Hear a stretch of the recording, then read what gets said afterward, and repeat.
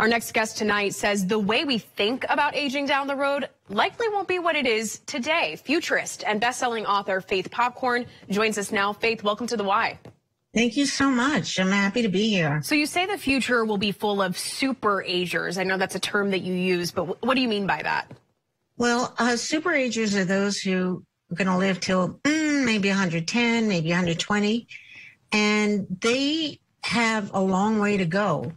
So if we thought we were getting some wrinkles in our 40s, think about how we're going to get some wrinkles in our 80s with maybe 40 years to go. But you said that 100 will be the new 50. Can you sketch out this world for us? Well, first of all, I think we decide how many times we're going to want to get married. Fertility is going to also be available to, late age. So when you want to have which groups of children, it kind of like plays with the whole time clock. Where you maybe want to live every 30 years. So I think there'll be new kinds of, instead of like financial planners, like life planners that will help you say, in maybe in your 20s and 30s, you want to live in like a hot, crazy city like New York, but maybe like in your 60s and 70s, you might want to move to California. And then in your 80s and 90s, maybe you want to try the South or another country. And, you'll be able to plan that way. And also, about money, be able to figure out how you're going to keep your cash flow going all those years. I know nostalgia can be a powerful force. And, with purchasing power that older customers have, in ways they are able to relive their youth. I think you call this down aging. Can you explain that concept?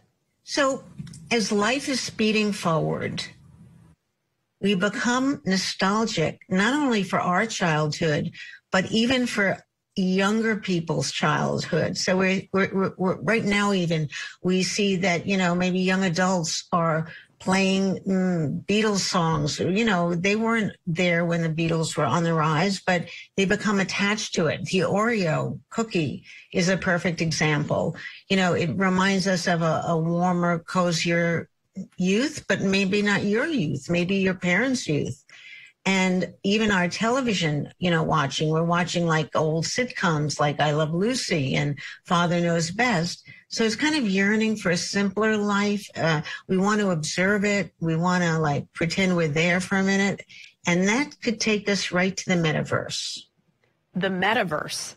Yes. Explain that. So the metaverse, and you'll be hearing more and more about that, is an actual parallel platform to IRL in real life.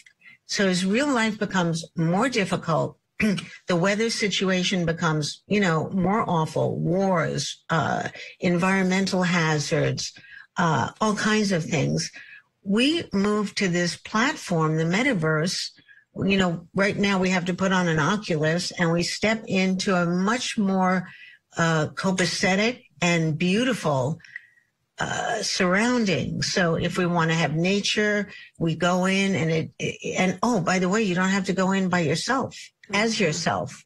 You can go in as your avatar. So talk about aging. Let's say you're 40, but you want to go in as 20.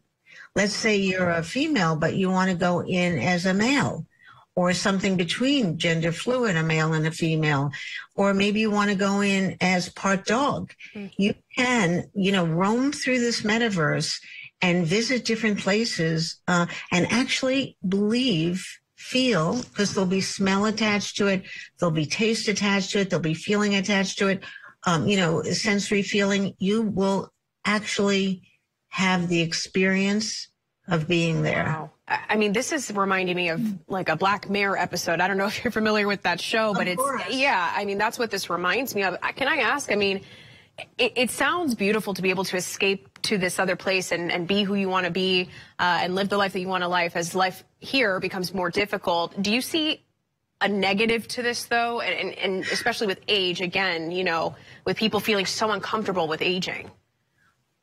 Well, the negative is that it becomes so much nicer than the life you're living. So when you can live a life where you're younger and you're richer, you can get a car, on the blockchain that costs much less, than buying a car.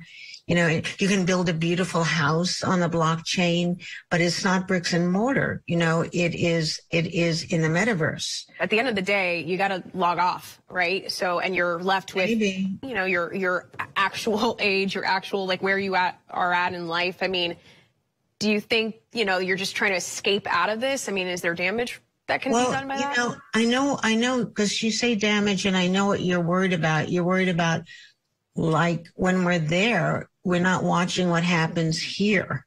Right. Just the mental discrepancy. Do you think that that's harmful?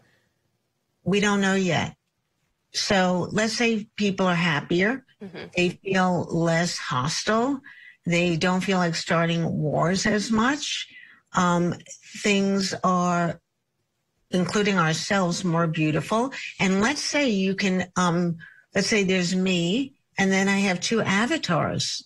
And my avatars look like whatever I want them to look like. So it can be Faith Popcorn like this. Then I could have an avatar called Poppy Talkhorn, which was a rock star. And then I could have another avatar that is, George, my male avatar. And they could actually be living. So we're not only talking about longevity here and aging, we're talking about living 3 different lives side by side. Wow. Bottom line question for you. How do you think our attitudes about aging are changing now? And what will they be like in the future? I don't think our attitudes toward aging are changing that much. I think people want to look great, and they want to, and if great means young, what I think is changing is the technology to allow us to look better and better with much less work. So instant, makeup. So the filters are the beginning of that, where you have a filter, and then, you don't need brushes, you don't need mascara. So I think that technology is changing, but the desire to be young only is increasing. Faith Popcorn, we appreciate you joining us on The Why. Thank you for your insight. Oh, thank you.